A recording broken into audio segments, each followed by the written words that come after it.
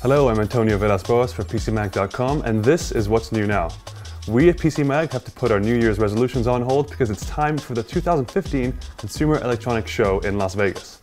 CES officially starts tomorrow on January 6th, but PCMag has boots on the ground for previews and press events. So far, our reporters and analysts have encountered 3D food printers with chocolate ink by XYZ Printing, connected bike pedals that alert you of theft from Connected Cycle, connected flower pots that water your plants automatically from Parrot, and even a smart steering wheel which will track your eyes and alert you if you're distracted.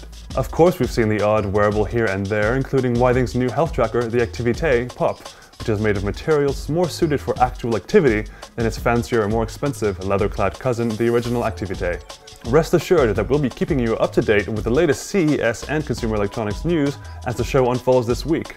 Check out PCMag.com/CES to find out what to expect at this year's CES and for a live feed of our mission to find the newest, coolest, most innovative and impressive tech. I'm Antonio Villas-Boas, and that's what's new now.